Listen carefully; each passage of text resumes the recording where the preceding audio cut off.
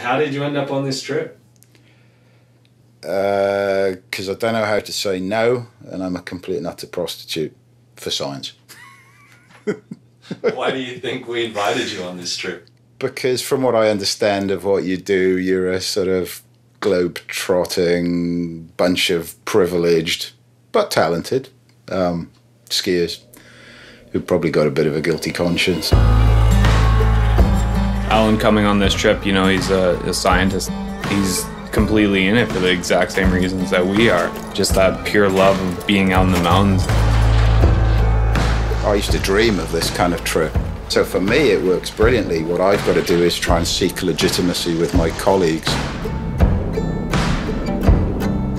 We just got a first view of Mont Forel back here. It's really hard to say if we're going to be bringing our skis up there.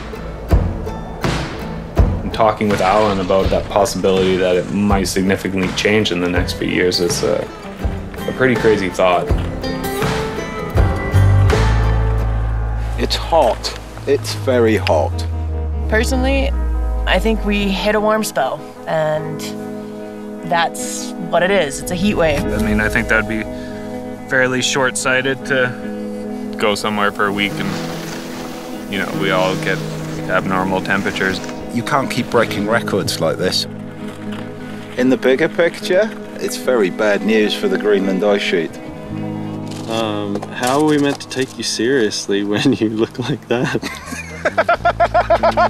Serious? Who said anything about taking me seriously? I got faith in Alun. I got faith in science. Ow! Yeah, we have a crevasse issue in our entrance. So we're gonna move this tent from this crevasse and put it over here above this crevasse. If these temperatures continue, we're going to be fairly trapped here, I've got a feeling. Our little mission to get up onto the ice cap and recover these ice cores, that's going to have to happen pretty fast.